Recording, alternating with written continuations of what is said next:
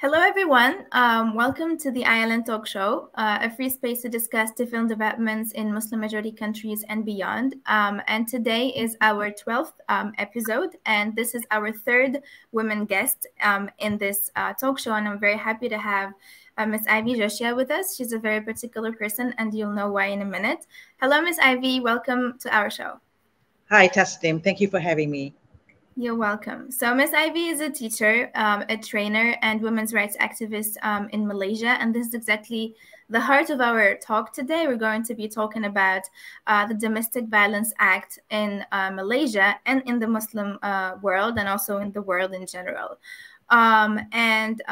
Before we start, when we were, starting to organize this talk show, I was talking to you, Miss Ivy, and we were talking about suggestions about what we're going to focus. And you were like, could we talk about how we managed to pass the Domestic Violence Act in Malaysia? And I was like, how we managed? So I discern it wasn't easy. There were a lot of challenges. So could you talk about this a little bit? Right. I mean, first, we must understand that Malaysia is a multiracial country, of course, majority Muslim, and Malaysia is defined as where Islam is the official religion of the country. So, quite a number of our policies, the way the country is being developed does rely on Islamic interpretations and Islamic teachings. But then again, because we're a multiracial country, even the constitution is very clear that Islam is the religion of the nation. But of course, other religions, as in Christianity or Hinduism or Taoism, are all allowed, or they do exist, and we all will have the ability and have the freedom to practice. Right. And what is very interesting about Malaysia is because it's a multiracial country with different races and different religions, we've always learned how to negotiate, whether it is whether it's Hinduism or Islam, or whether it is Christianity. From the very beginning, when we started work on domestic violence, we had to unpackage how does domestic violence, reflected in Christianity, in Hinduism, in Buddhism, in Islam. So domestic violence in this country, the discussion and the public the debate around domestic violence really began way back in the 80s. So in 1982, in Malaysia, for the first time, I was part of the pioneer group of volunteers and members that opened the first shelter in this country, a shelter specifically to give protection to women who suffered from domestic violence. Now, when we opened the shelter, we did not say, oh, this shelter is only for non-Muslims. This shelter is only for, although people kept saying, can everybody come in? We were very clear from the very beginning, it's a shelter for all Malaysian women. No matter what religion you are from, whether you're foreign, whether you are a citizen, it's open to all women. It's really great. 1982, when we opened the shelter, and at that time there was no law on domestic violence. All we knew was that it was very service-oriented. We knew that we had to open a shelter because there was domestic violence cases. And when the first phone call came and the women started coming to the shelter, we realized there were many, many obstacles. There must be a law. There's no law. There's no law. So a woman may go to the police station and they'll go, well, there's no law. It's a domestic problem. It's a family problem. It's a private problem. And Women's Aid Organization was very much service-oriented at that time, but very quickly the social workers and the volunteers, so at that time I was a volunteer, I had just graduated from university, we soon realized that we need to tackle the law. It's just not service. We can't say, women come, leave your violent relationships, but how do you get protected? So we started talking about a law, a draft law, and again, the women's groups came together. We knew we couldn't do it alone. So it was Women's Aid Organization, Association of Women's Lawyers, what else? All Women Action Society, and a group that was also just beginning to form itself. They hadn't given themselves an official name, but a group of Muslim women who were also gathering in someone's home, Zaina Anwar, which is a very famous, Muslim activist. They were also gathering and also asking this question: is domestic violence allowed in Islam? Yeah. Right? Yeah. So in the beginning, when we started talking about the law, protection, prevention orders, a woman who's able to leave her husband's house and seek shelter someplace because her life is in danger, very soon we started getting obstacles. I mean, not only from the Muslim community, but generally from people. First of all, people felt, oh no, you can't leave your husband. Right? I mean, that kind of mentality, yeah. Patriarchy is very strong in almost every community all over the world. We know statistically speaking, 1 out of 3 women are sexually abused or suffer from some form of violence. So when it came to Malaysia, we were very clear that we wanted a law to protect all women.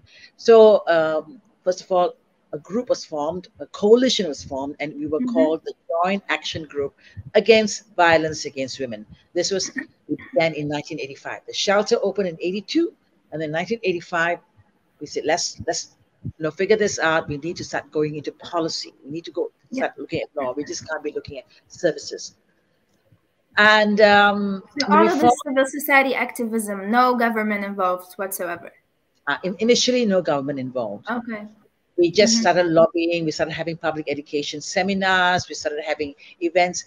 The first forum or workshop at that time there was no government involved. In 1985, when we had our first forum, and it was on March 8th. And as you well know, March 8th is globally, celebrated all over the world. My birthday too. I'm really proud of it. Yes, it's your birthday too. Oh, you have born on a very beautiful day, International Day for Women, right?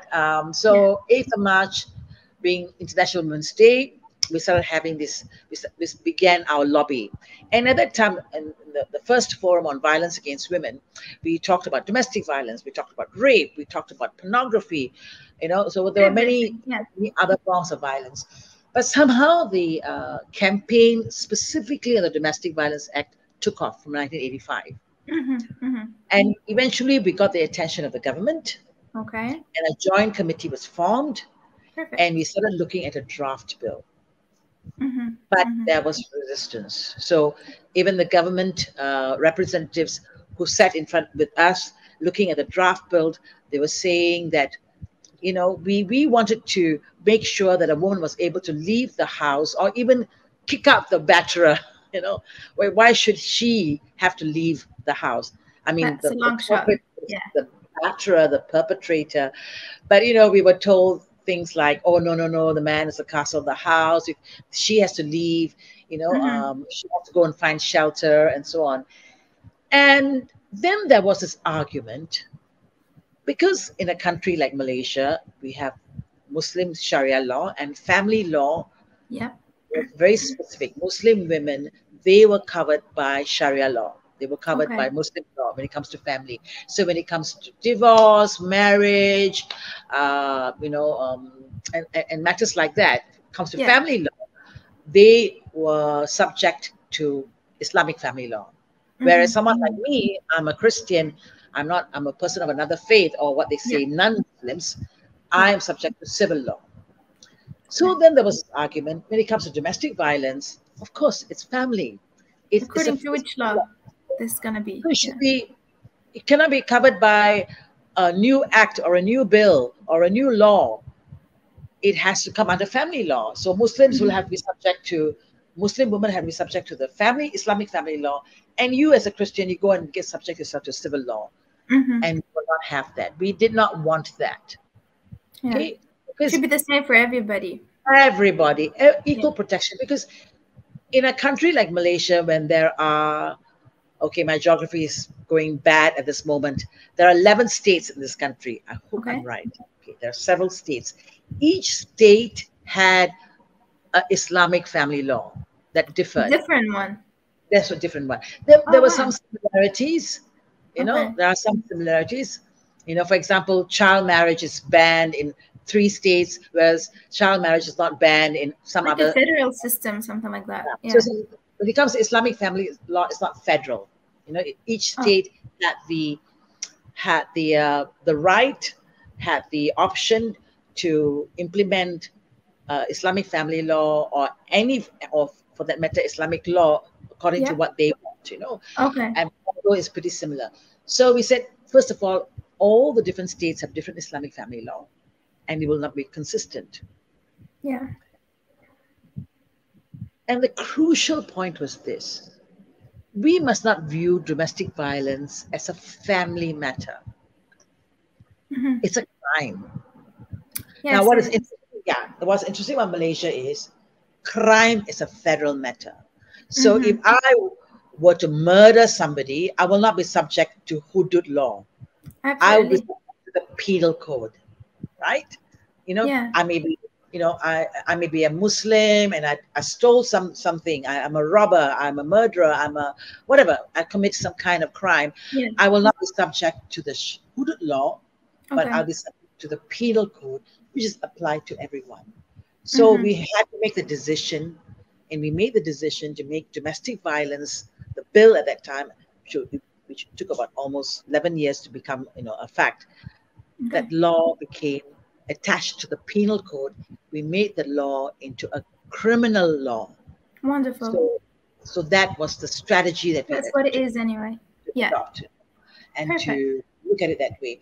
But it's one thing saying that, and finally in 1994, it was passed that then. And there was even in 1994, the Minister of Women at that time had to pass the law. I mean, she presented the law like at midnight when all the MPs were kind of sleepy and didn't ask too many questions. But the members of Parliament were making jokes, and we finally passed the law in midnight. I can't remember the month, but it was midnight 1994. It was a day midnight. That's interesting. And then you sit back and you go, okay, great. We've been talking about this law. We've been going around Malaysia. It's there now. Everybody, the law will protect you. You can get a protection order. You are allowed to take your children away. You'll get a letter, some kind of an order from the magistrate that we send to your husband to say he mustn't come anywhere near you. So we're very happy. And then 1995 came by. No sign of the law. 96 came by, no sign of the law. They passed the law, but it was not implemented. It was not implemented. Okay. So another battle. The resistance. Okay. You know, it shows the resistance. And so in 1996, on March 8th, on International Women's Day, we staged a protest. Okay.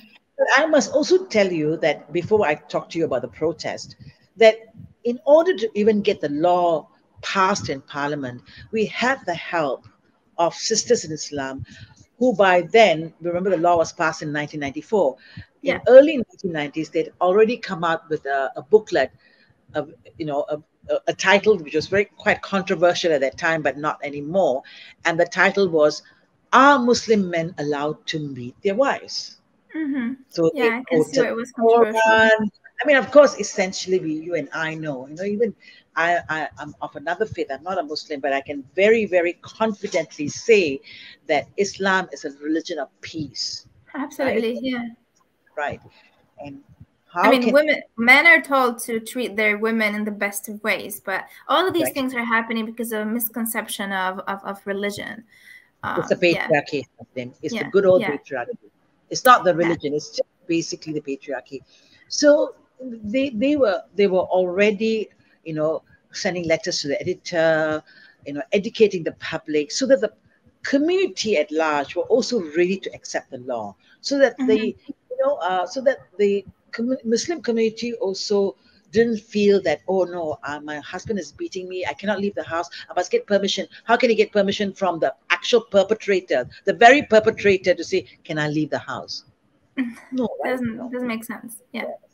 So in 1996, back to 1996, on International Women's Day, we staged a protest. At that time, there was a different Minister of Women. A few of us, was a motley crowd, about 30 people. And, you know, mind you, in 1996, I mean, it's a long way from these days. Protests there are so many protests. But at that time in 1996, we were still very scared. You know, we were scared, oh, will we be arrested? We made sure there were lawyers on standby and so on. We did a huge banner to say, implement the Domestic Violence Act now.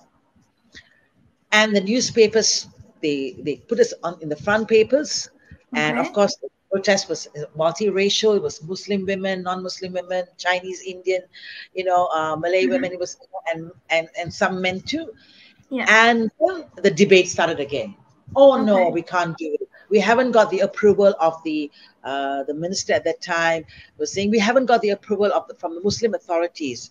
But remember, the sisters in Islam had already done their homework over the, you know, from 85 right up to 1996. They have been talking to the Muslim authorities, and the Muslim authorities came out to say, you know, we have no problems with it. Let's have a law to protect Muslim women. Let's have a law to protect all women in Malaysia. And it was implemented then. And it was implemented. It was immediately implemented. But again, I go back to the law is, the written law is can be perfect or near perfect. It's all there. You need to get protection. You're allowed to, you know, seek shelter. But when the law was in real life is different. In real life is different. In 1996, again, the patriarchy, the culture, what we call the culture of the law. In order for a woman to get a protection order, first of all, she has to file the complaint, make a police report, and then also make a report at the welfare department. Okay. Got to go to two places. We go to the welfare department, and the welfare department, the poor welfare officers who don't want to do this, but they were told that they need to save the marriage first. Oh, yeah, yeah.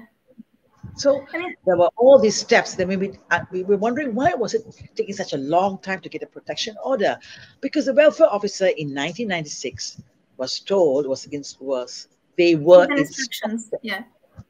Save the marriage, call the husband, call the man in, try to get him to change. But we know domestic violence doesn't work like that. I mean, these things do not change overnight. Even if you have a law passed, it gets you to change the culture, and this, you know, takes time, right? Yeah. Yeah. I actually wanted to ask you particularly about this very detail. It's not going to turn up at the welfare office and say, I'm a changed man now. Yeah, absolutely. Yeah. We are waiting and waiting for the perpetrator to turn up. And of course, there's a delay in protection. So again, we had to continue lobbying to say immediate protection. When it comes to domestic violence, you can't wait. In fact, when the wife leaves, all over the world we know, and this is a fact, the time when you leave your family home, the home where there was domestic violence, that's the most dangerous time. You need protection. You need a police order. You need a court order. So then, thankfully, I mean, they listened to us because the shelter was still running, right? Women's Aid Organization, we were still having those experiences. So we were sharing the actual reality on the ground, lived realities of women. And we said, we need to get immediate protection. You can do all the counseling later, but get the court order. So now you can get an emergency order within 24 hours. Perfect. Perfect. So it took a lot of time. It took a lot of time, and back to my question earlier on this as well. When we look your name up, all we can see on the internet is that you have been described as helping to put domestic violence on the national agenda, and you actually said that you never saw it as charity work, but it's activism. So a lot of people see it as charity work, or it's just some good work, and to save the marriage and all of these good things. Why do you think we have to fight to put this on national agenda? Why do you think it's actually rather activism? It's not a good deed or anything like that. That's the mentality even now, right? We're really challenging the patriarchy, aren't we? We're challenging institutions. We're challenging men's power. And it cannot be done. You see, there are two components here. Yeah. I don't like the word charity, because charity means I'm up here and I look down and go, oh, you poor things, let me help you. Let me pull you up. As a feminist, I think we all are equal. When a woman suffers from discrimination, I too understand what you're going through, because I may not, experience domestic violence, but I too have experienced discrimination. All of us as women have experienced some form of violence against women. I say that very confidently. You're harassed, sexual harassment. You get up on a bus, you travel on public transport, people touch you, grab everywhere. you. So we are in this together. We are walking together. We are not like, oh, you're there and we'll help you and so on. So activism, I like the word activism, because activism is to advocate, is to bring about change, and change over time, doesn't come easily, doesn't come, of course it comes with negotiations, but it also comes with a lot. You have to confront the issues. You have to confront the issues. I mean, I say the story many, many times. Many people said to us, the activists and the volunteers of Women's Aid Organization in the 80s, they said, oh, no, Malaysian men do not beat their wives. No, this only happens in the West, right? And guess what? The shelter is still up and running, it's still having lots of clients, still women are still coming. So yeah, activism, I prefer the word activism. It means actively doing something about it, right? You're not passive.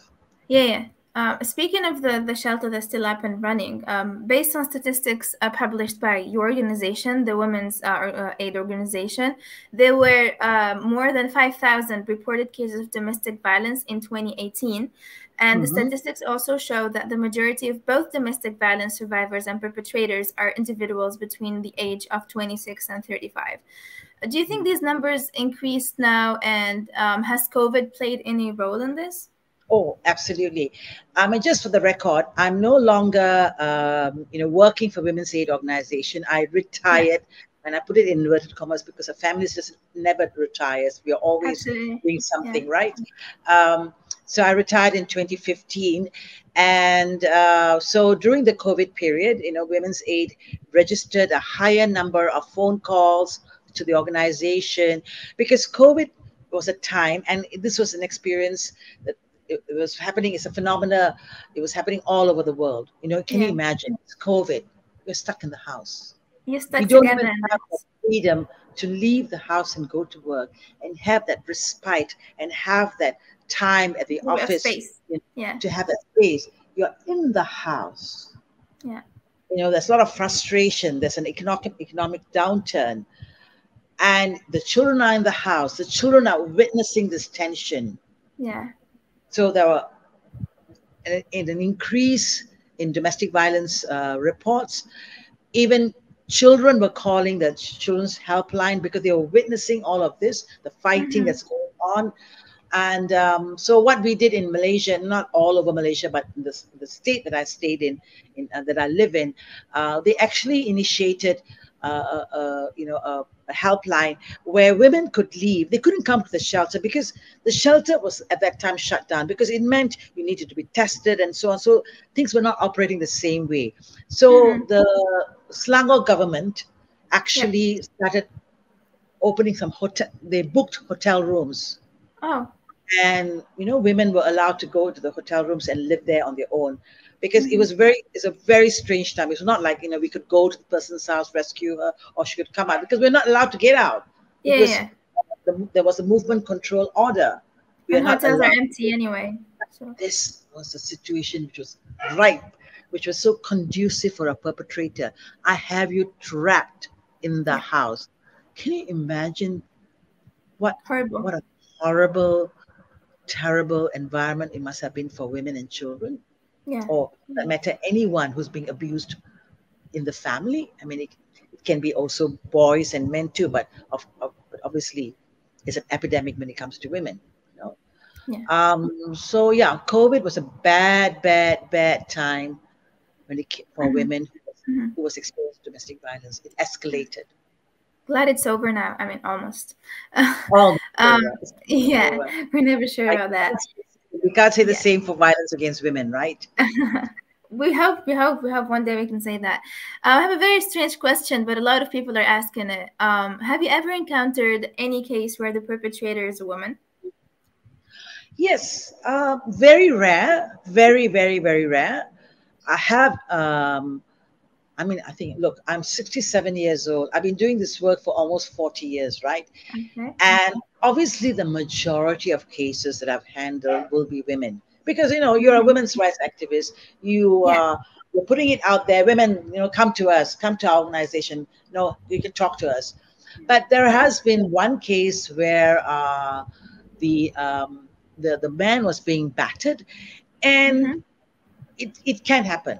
I mean, because at the end of the day, domestic violence is about power, right?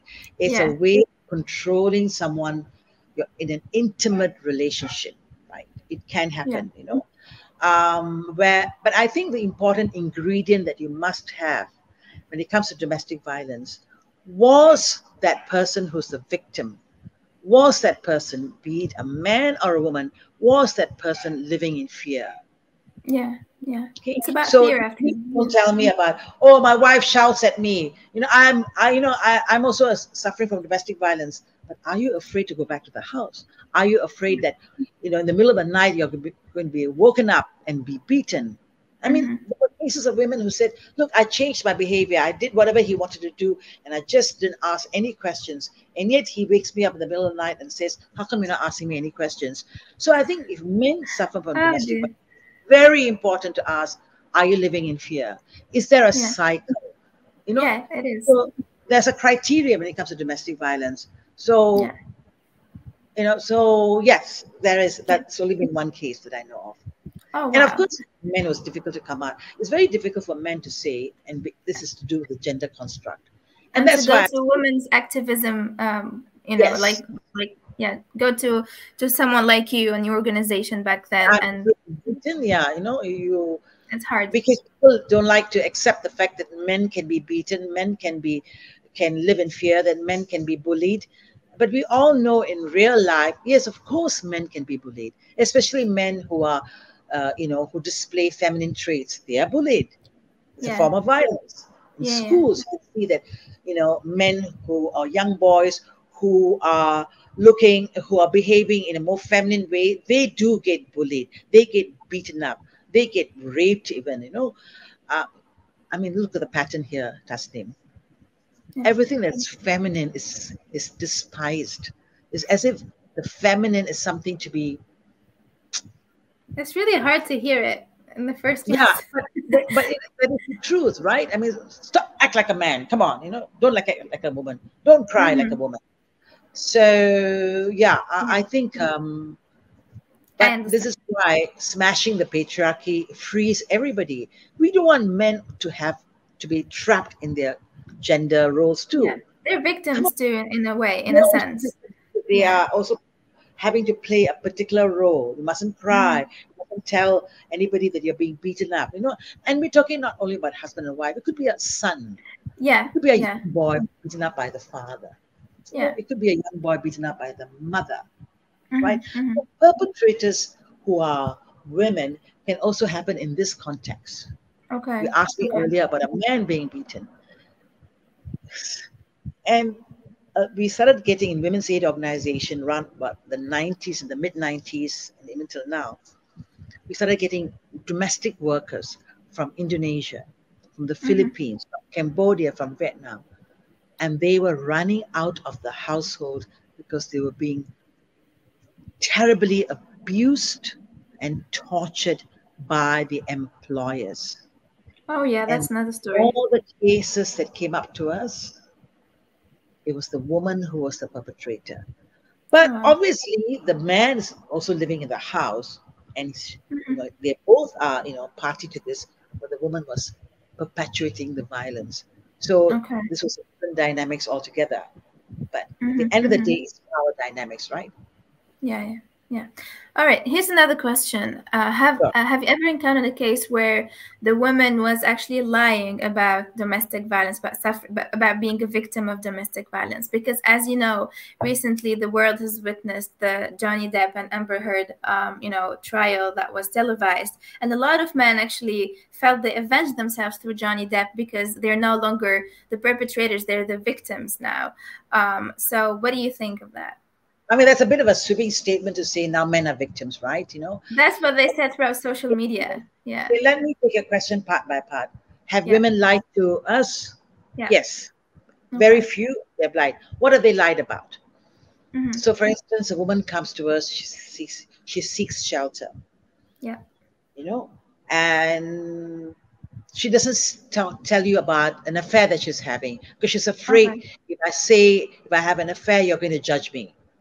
Mm. You know? And she thinks that maybe I do deserve the beating because I had an affair. And I'm Okay. not saying all women who are domestic violence victims or survivors are having affairs, but they hold back this. And Okay. then of course we reassure them there's no judgment here. It doesn't matter if you are, you know, the most terrible woman. Some of the perpetrators will call us up and say she's a bad wife. She doesn't know how to keep the house clean. She's a terrible mother. It doesn't matter if you're the worst mother in you are a worst mother, you're a terrible housekeeper, you're a bad cook, yes, you had an affair. All of these so-called misbehaviors or Yeah. doesn't mean therefore you deserve to be battered. Our tagline at that time was no one deserves to be battered. Yeah. So they tend to lie when they think you're judging them. But Mm-hmm. has anybody lied and said the husband beat me, my boyfriend They beat made me? up the story completely. No, I have to say it was it's in my experience, no. No. Do Okay. they lie about the kind of violence? Do they lie about the context and the They relationship might. they have? Yes, they may Mm-hmm. lie about that, but never about the beating, you know. Okay. So of course the Johnny Depp Amber Heard. Oh dear, oh dear, I oh mean, I dear. have to mention it. We're talking about this very I know, subject. I know, I know, I know. I mean, I And it's a very really, peculiar thing. I it's mean, a very, we're used I to mean, the opposite thing.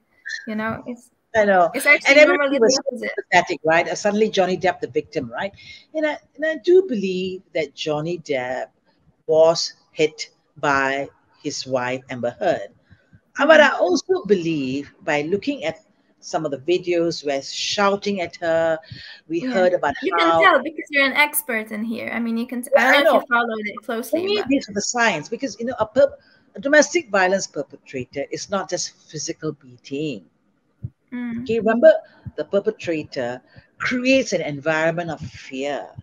yeah, The perpetrator, you know, tends to wants to control your life, will tell you what to wear, who your friends are, isolate you from your people, from your mm-hmm. family, your friends. And then there's also physical beating. But after a while, the physical beating stops. You just have to just look at the person, and that's really enough. It's all about Yeah, control, right?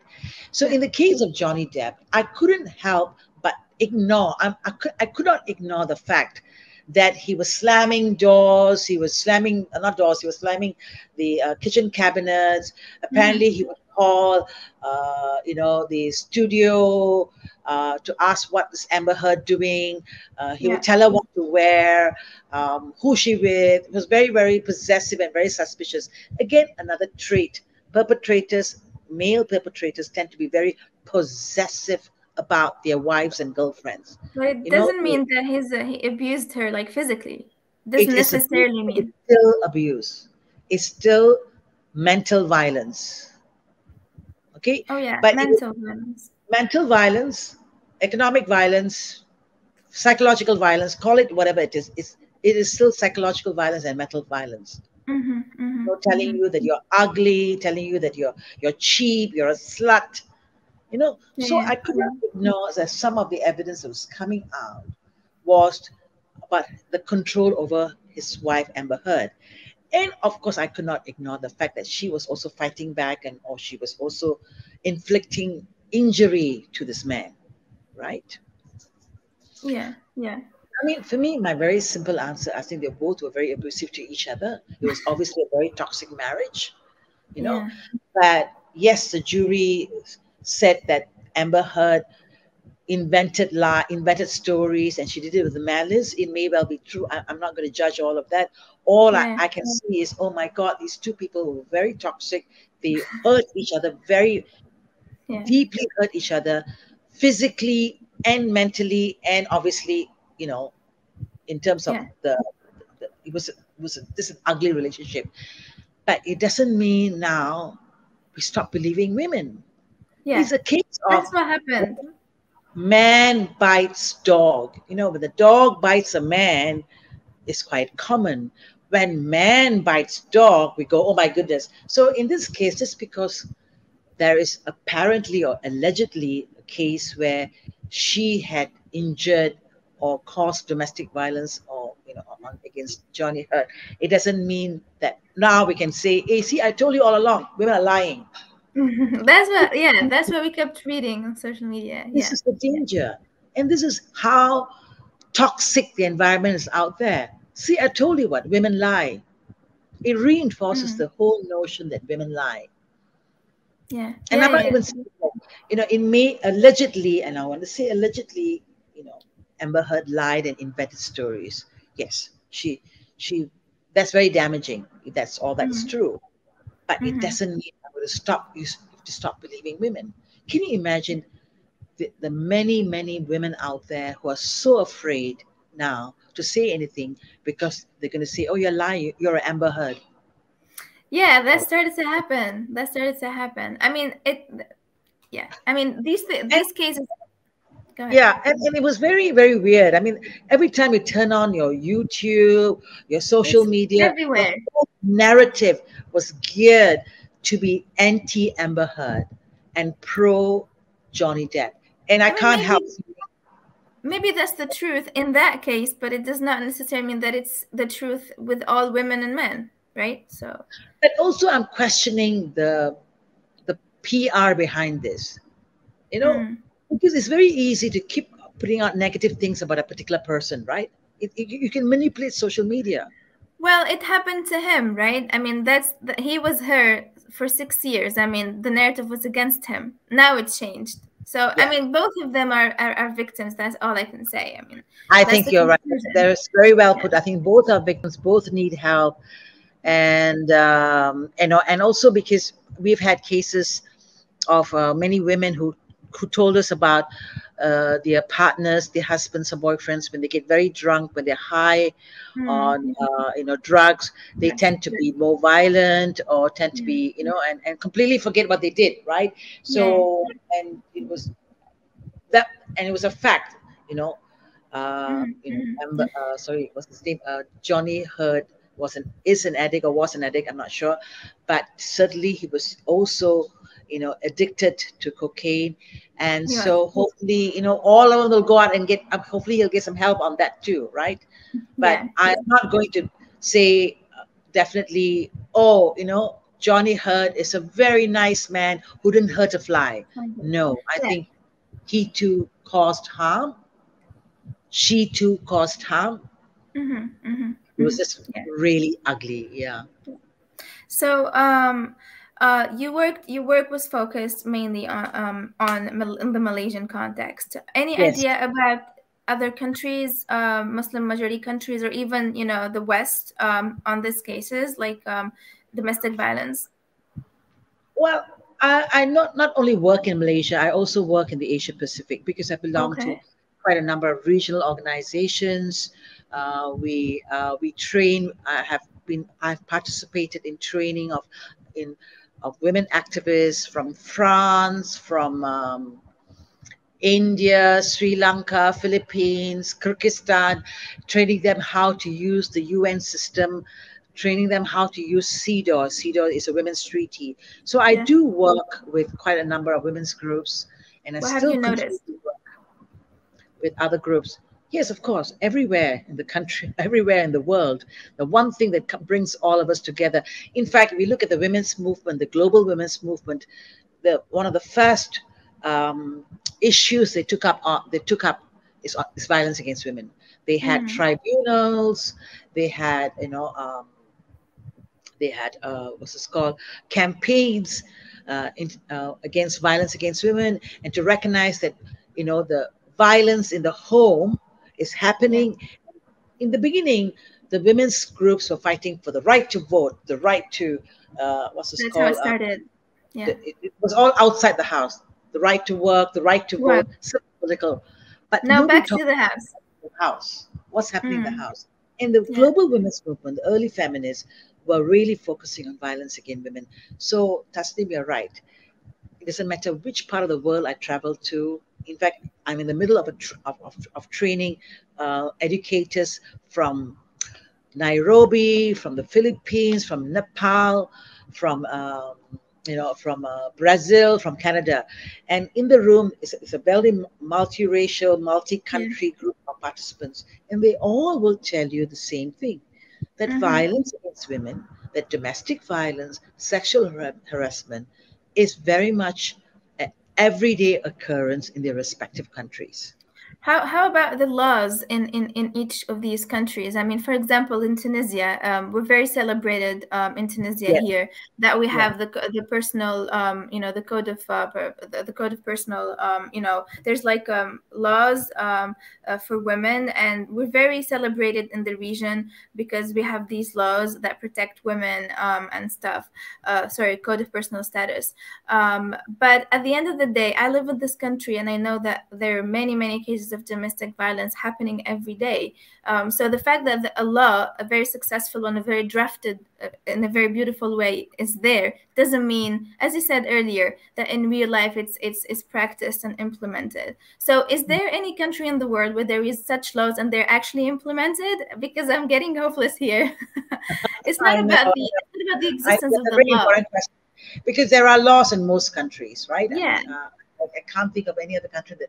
I think most countries have some kind of a law. It could be, in the penal code. Obviously, every country has some kind of criminal law that says you cannot hurt anybody. You cannot hurt anyone. It may not be Yeah. specific to a wife or a woman, but you cannot hurt anybody. But are there countries that has that any countries that have a domestic violence or law that is perfectly implemented? Hmm. Perfectly I wouldn't say implemented, perfectly, but at least like well partially or like implemented. Yes, I would say well yes. implemented. Yeah. Because I have had the benefit of traveling to some of these countries, like in Australia, it's pretty good. Very specifically, I know in America, because violence is very very high. It's 1 out of 3 women, and I think Yeah. it's like every 3 hours, or every 4 hours. Some woman is sexually being abused in America. Wow. I have gone to the different states, and again in America, there are different states and different levels of Yes. implementation. Yeah. Yeah, definitely, there's a lot of support. You know, there are the police have got domestic violence units. Mm-hmm. That means it's a unit that's very specific. Police are trained to go into someone's home when they get an SOS or get an emergency call. They 911. Yeah. know to go. Like in the UK, not only do they go to the homes, they take cameras to take pictures of the Mm-hmm. damage because when you walk into a house, there may be furniture might be damaged. Mess. There might be Yeah. this crime scene is there. Mm-hmm. Mm-hmm. So police are trained to separate the man and the woman, to ask the questions, because very often when there's an emergency call, you may enter a home, and you may say, "Everything okay, ma'am?" And then she says, "It's okay. I'm okay. I'm fine," because you're asking that question in front of the perpetrator. So Yeah. police trained, like this happens in Australia, in UK, and even in Singapore. I must say, even Singapore has got very good training of Mm-hmm. police to separate the two parties, and to make sure that the woman is told what asked this question quietly and in a separate room.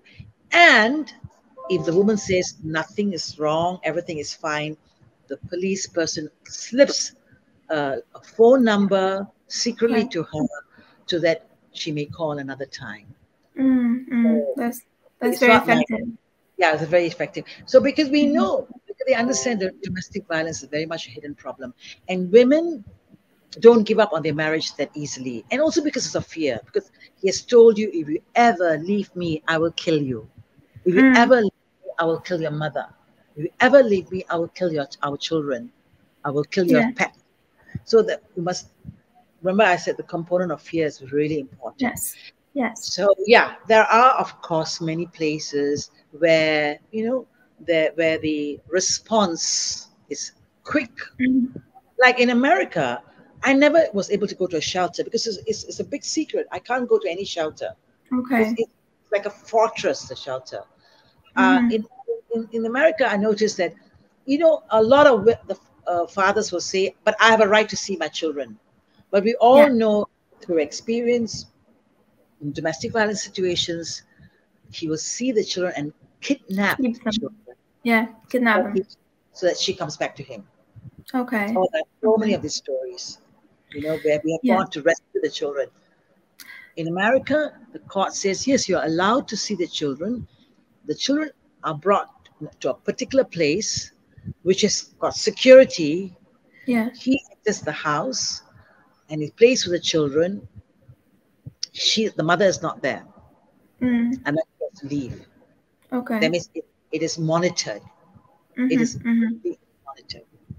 Do you think there's a Do you think there's So, a difference between Muslim majority countries and non-Muslim countries in this regard in implementing these laws, if ever they exist in the first place? oh no, I won't be so quick to say that it's worse in Muslim majority countries, because I haven't really done an in-depth survey about this, because I live in a Muslim majority country. We now Yeah. have 24 hours protection, so I would say that it's worse in countries which are still steeped in patriarchy, right? Okay. So And it nothing to could do with be, religion. yeah. I mean, I don't look India. Yeah. Yeah. Okay, it's in fact India is where it's Hinduism, and of course they have all the other religions. They also practice other religions too. Yeah. It's a very is also steeped in religion. There are a lot of problems in India too. So it's not a Yeah. Muslim problem or a Hindu problem or a Buddhist Okay. problem, or for that matter, America, which is basically a Christian country, right? I mean, I'm sure some Americans will be very offended when I say it's a Christian country, but it's not completely secular. Majority of them. Yeah. Really, Secular. it goes back to good old patriarchy. It really goes back to patriarchy, right? It Yeah. talks. I mean, I really do not think it's worse because it's a Muslim country. That's Because really here, bad like, press.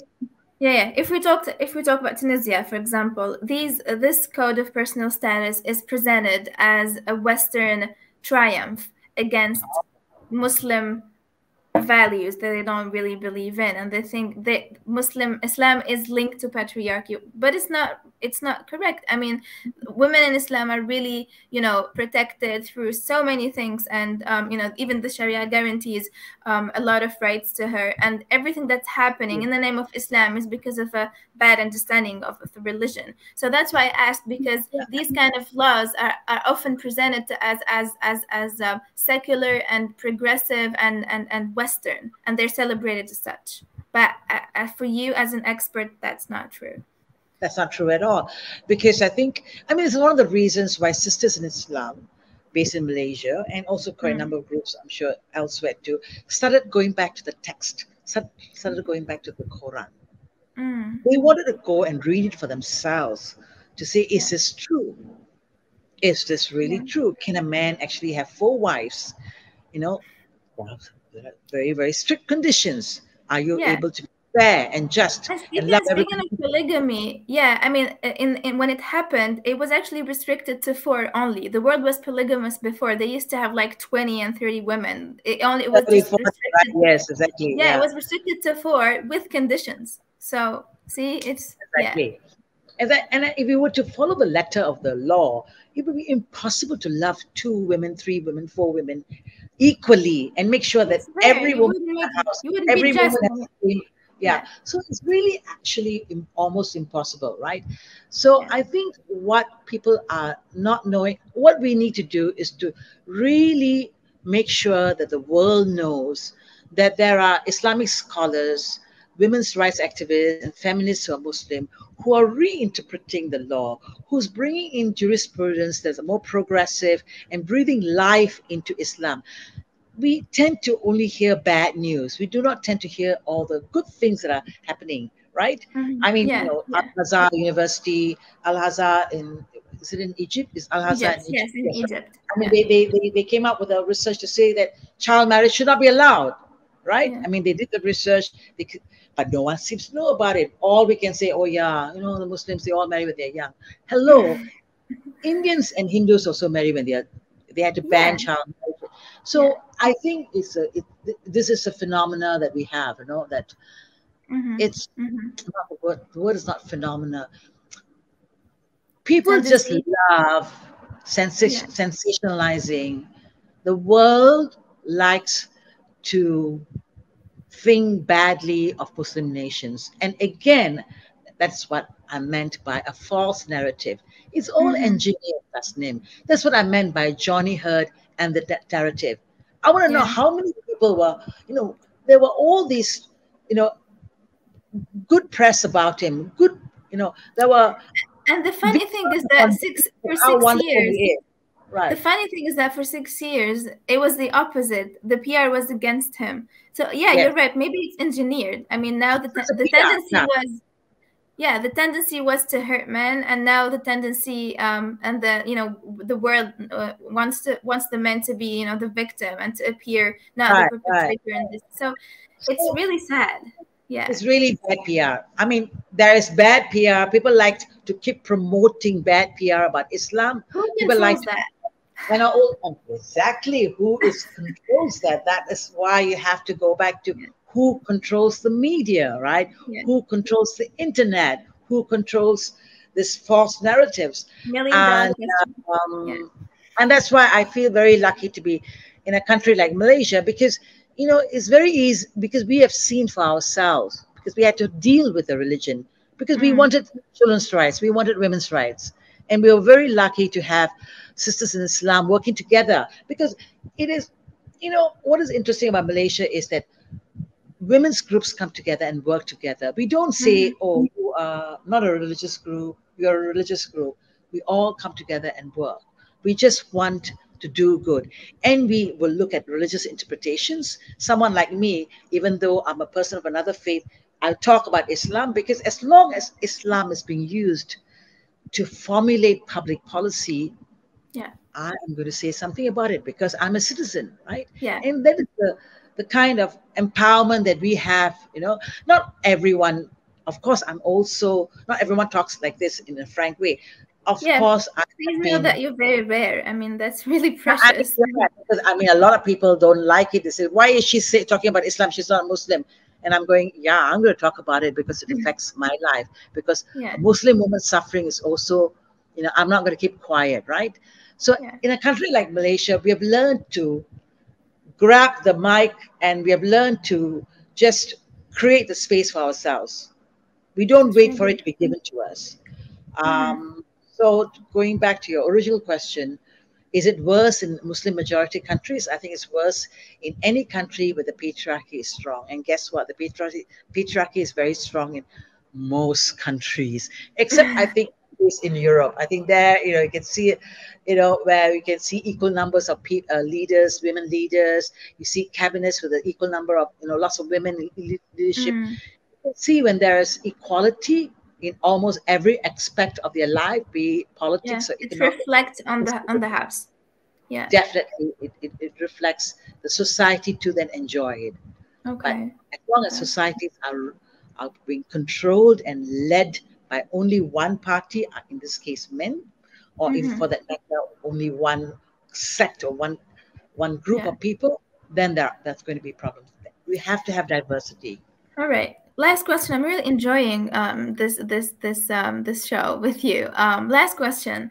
Have you ever had men who were working with you in this thing, like who are for this activism, who are touring the world, who are working with you in the association or any other kind of work? Yeah. So this is where I'm going to tell you a story where I was very prejudiced, right?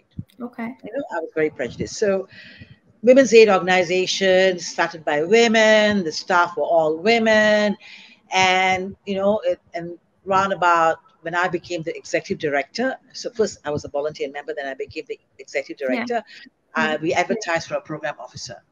And we don't say women only, but I know that when I don't even bother looking at the men's applicants because I was prejudiced. I will be the first person to admit I was prejudiced, because I kept thinking, oh no, men cannot do this work, right? And I was wrong. I was wrong, and I'll be the first person to admit I was wrong. Some And men applied for there the job. was there was a person. His name is Yu Ren Chung. He's now the deputy executive director of Women's Aid Organization. Okay. Of course, the executive director is a woman. He's a deputy, and my colleague was looking through all the applicants. He says, have a look at his application. He's very, very good. He's worked with women's groups. He seemed to be really mature, and he says he really wants to work on women's rights. And I said, okay, never mind. All right, I will interview him. I was so stubborn about it, and when he came for the interview, he really opened up my eyes. Okay. I could see a man who's standing in front of me, who's sincere, who's not going to use hierarchy. Because I asked him questions like, I don't want in a meeting where you are speaking all the time. In any meeting, men love to mansplain, right? I mean, they like to take over the meeting. I said, I do not want that kind of attitude. He said, no, I'm not that kind of person. So I had to really confront my own prejudices. And now men are also working at women's aid organizations. Right. Men are also working in women's groups. But I want to say that men involved in women's rights work, it's not just for women. They should be also doing it for themselves, for men. It helps. Yeah, it helps a lot. I mean, because you're also freeing yourself. The UN had this this tagline, he for she. I have to say I hated it. I hated that. I didn't want he for she. Please, can we go he for he? Can you please go and help your men for? You don't need to come and help me. Be with us, work with us, yes, but don't go for, I'm here to protect you because my mother, my sister might be some. No. Please. You're doing it in another way. That's wrong. It's tricky in a different way, right? Yeah. Other men, go and tell men to stop being, misbehaving. Men must speak up when they see something wrong. Very often the bystander keeps silent. You allow for this men to get away, right? Yeah. But even that is changing, I think, Tasnim. I think people are speaking. Really good. That's really good. Yeah. All right. I mean, it's been almost an hour. I mean, time really flew. Inadequate, and you couldn't stop me. Sorry if I kept jabbering. No. If you want to say anything, just last comments or anything about this. Thank you very much for making this into a conversation, and to makes it easy for me to ask questions that I'm going to. Yeah. So I think after talking to you about this, I think what I've been seeing when I was researching you on the net, they called you a pioneer in Muslim in women's activism, and I think they're right. So very well deserved. Thank you very much. So I hope our viewers enjoyed this talk and benefited as much as I did. And thank you so much, Ivy, for being our guest. And I promise you to to have more women guests in my show more than men. I have to work on this. You have to work on that. Only 3 out of 12. That's not good. Yeah, that's not good at all. All right. Thank you very much, and goodbye. Thank you for this opportunity to share my thoughts.